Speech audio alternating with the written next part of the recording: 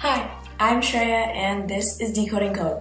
In this video, we're going to be talking about priority queues, what exactly those are, some of just the basic methods that you can use with these, and also we'll be talking about why you would want to use a priority queue in your code. Let's just get right into it.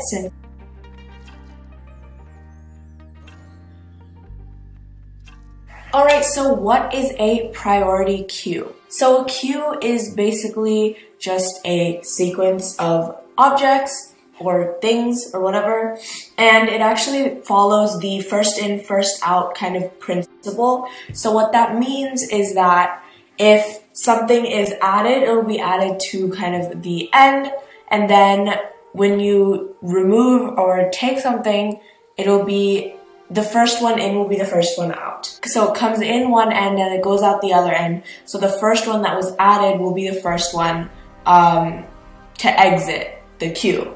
So I don't know if that makes sense, but that's why I have the little diagram thing. But yeah, and priority queues are ordered in ascending order based on priority.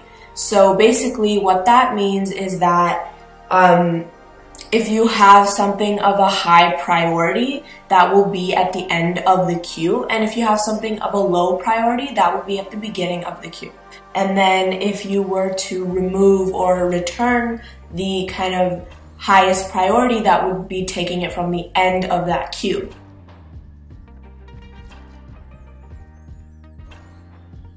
What are some methods that you can use with that?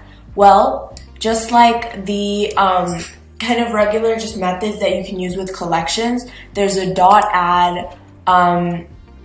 It has its own iterator. The iterator, however, does not return the elements in a particular order, so it doesn't return it in that order based on priority. There is also an offer, which is kind of the same thing as a dot add. It's basically synonymous. In a priority queue, in different collections, those two methods, dot offer and dot add, will be different. You can clear it and you can get its size. You can also check if it's empty and do a whole bunch of stuff with that, and you can see that here. And there are all of these things. Alright, so there is this dot comparator, and basically that returns, that returns the comparator used to order the elements by priority. And you can set that by yourself. It can be set to whatever your priority standards are for whatever your code is. But it has a default in the kind of natural ordering, and it has its own default, which is by ascending order. Alright, you can convert it. There is a .toString, and there is also a .toArray, which converts it to an array for you. So those can come in handy if you want to convert it to a string representation, which is .toString, or convert it to an array.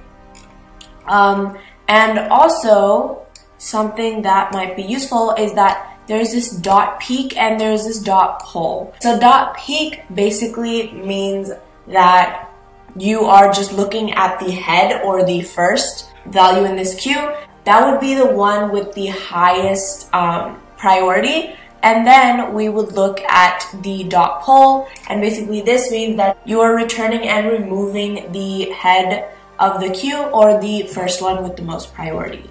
So that is what those are. And something that you can do with those actually really quickly is that something that happens with priority queues is that you can't really access individually the elements except for the head. So when you're kind of iterating through it, you might want to do something like this.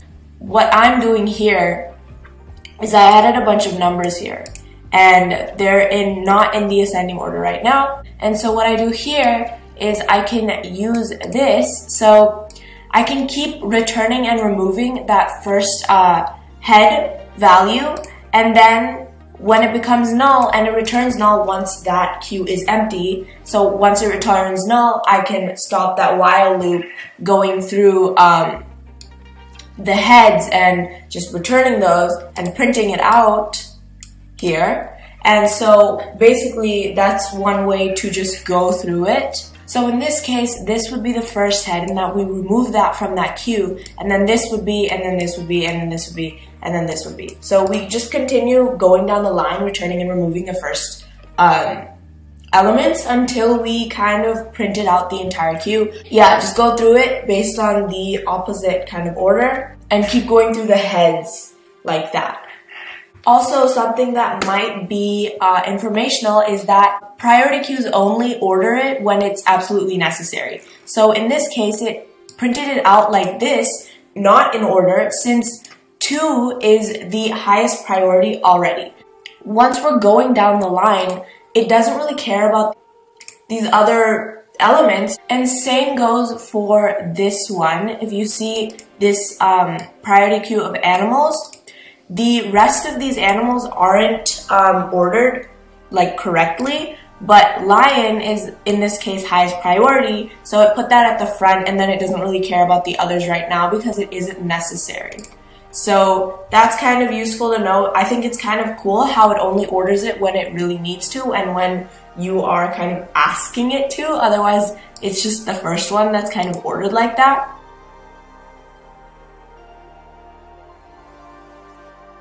Really quickly, why you would want to use a priority queue. If you want to have it based on priority, and you can put your own comparator in there to have your own kind of measure of priority of your objects in this queue, then a priority queue would be for you, since it can use and order it based on that priority that you can set. And I just hope that you guys found this video informational. If you did, you can give me a like and subscribe to this channel for more content just like this every single Monday. And yeah, if you liked it, come back and see my videos. I would love that. And I will see you guys again next week. Bye!